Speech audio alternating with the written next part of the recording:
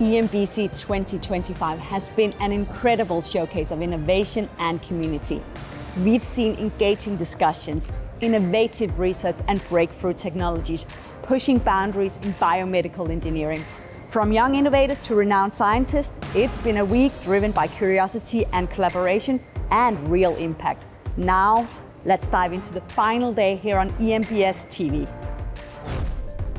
We have a lot of work going on in the advanced therapeutic space as well, and also thinking about how we can design new types of materials that can interact with the brain in interesting ways to help with very complex diseases.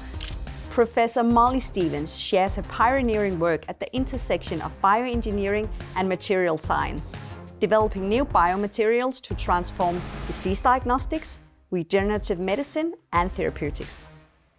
In a space like EMBS, where we have, and this year, many people from all the different regions of the world coming together, is that you can exchange information about what is it like to be a biomedical engineer in your country? What obstacles are you facing?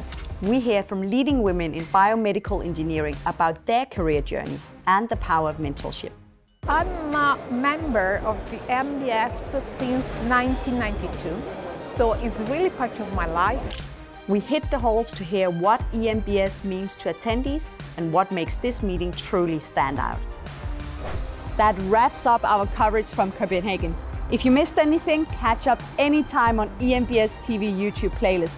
Stay connected and we hope to see you next year in Toronto. Goodbye for now.